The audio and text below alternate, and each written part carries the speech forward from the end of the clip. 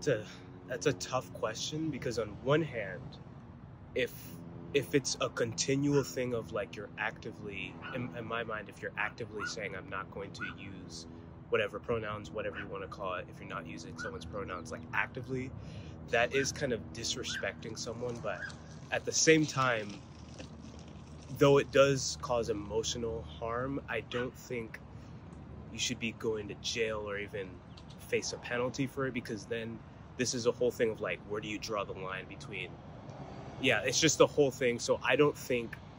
that should be a crime. I definitely would not, say it's not nothing, but I don't think it's a level where it should be, in criminal or civil court.